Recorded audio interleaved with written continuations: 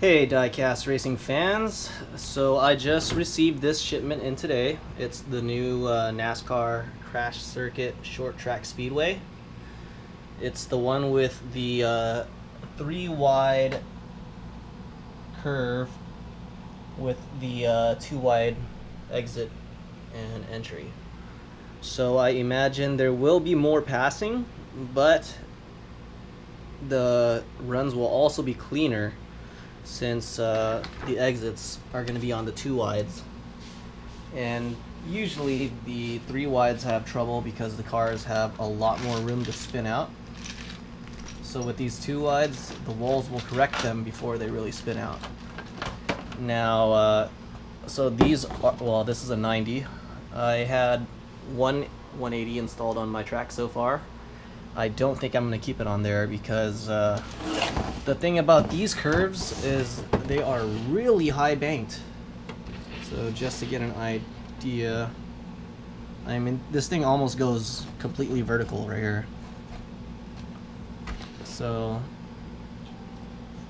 I'm not sure if I'm going to be able to use these on my track because my track's a little slow.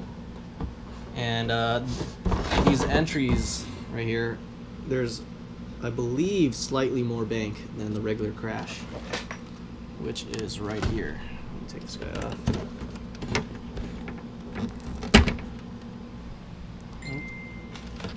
So just comparing the two, there's a lot more curvature on this new track. This is a lot flatter, which I prefer. And so when I put this new curve on my track, the straight that's connecting to it it's got a much higher bank now. So with my track being a slow track, my cars are now falling to the inside, and they're all just riding the inside here. I haven't seen anybody actually go high yet, and I definitely cannot make it to the top wall or the top lane because my track is way too slow for that. So if your track is already high speed, then these would be a good direct replacement for your crash curves. Otherwise, if your track is a slow speed track, you're going to have to make it faster in order to actually use this to its full capabilities. I don't know. So these are the individual pieces to make it 9 or 180. As you can see,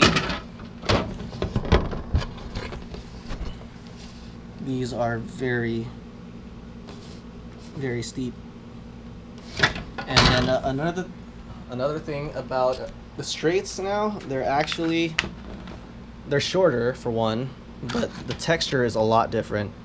So on the Crash straights, they're smooth, very smooth, and there's no texture on them, just the ridges, just the lines, yeah, the ridges. But on these new straights, you can see the texture on them, where it's not smooth really. It's got a little bit of a roughness to it, and the walls are actually bending out a little more as well. So I might need to use this one up there to make it run better, but I don't think there's any getting around the fact that I would need to increase the track speed in order to use these turns.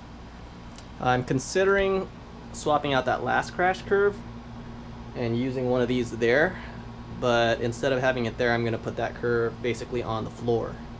So this straight, they'll pick up a lot of speed on, and then actually use that curve with the 3-lane. But then again, might as well change that with the Sizzler curve. Who knows, we'll see. We got a lot of testing to do, and I will let you guys know how things go.